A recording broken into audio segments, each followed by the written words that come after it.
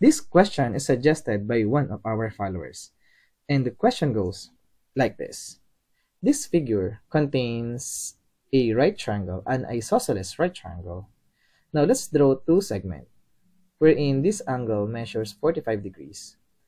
Now this length measures 6 units, and this segment measures 8 units.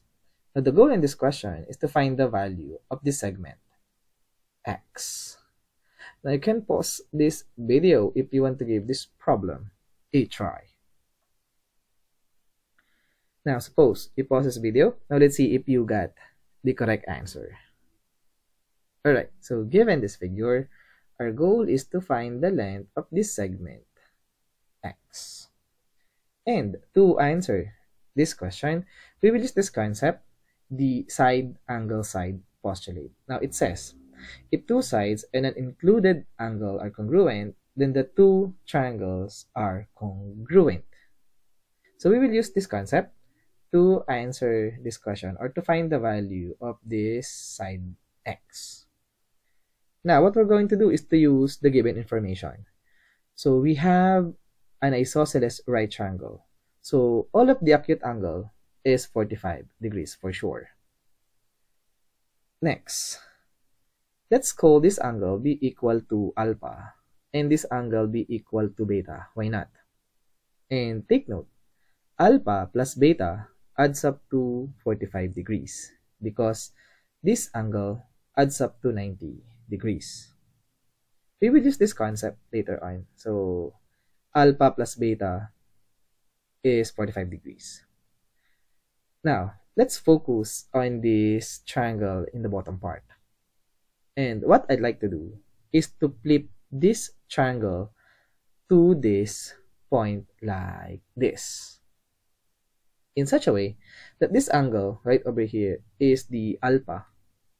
This angle is 45 degrees, and this side is 8 units.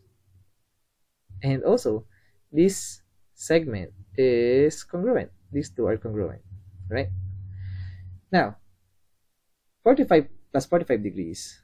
This is 90 degrees for sure. And now at this point, we can now create a right triangle by connecting this point to this point. And the legs are 6 and 8. And the hypotenuse, if we get the hypotenuse, we get 10 units. So using Pythagorean triple, 6, 8, 10. Or we can use the Pythagorean theorem, a squared plus b squared equals c squared. You can replace the legs a and b with 6 and 8. Now, 6 squared is 36, and 8 squared is 64. Now, 36 plus 64, this will end up to 100. Now, get the square root of 100. We get that the value of c is 10. So, the hypotenuse is 10. Now, let's focus on this triangle right over here. So what do we know in this triangle? We know this angle right over here is alpha plus beta. And alpha plus beta, we know earlier that this is 45 degrees. So we can replace this alpha plus beta with 45 degrees.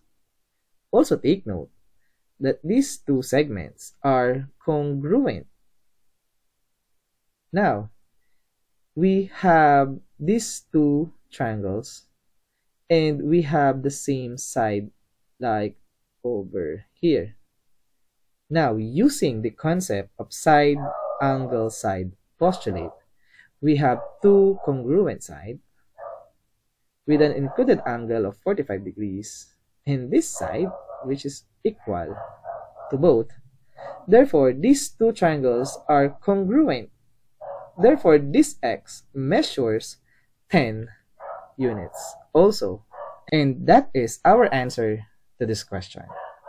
Therefore, given this figure, then the value or the length of this segment x is 10 units. And as always, we are done.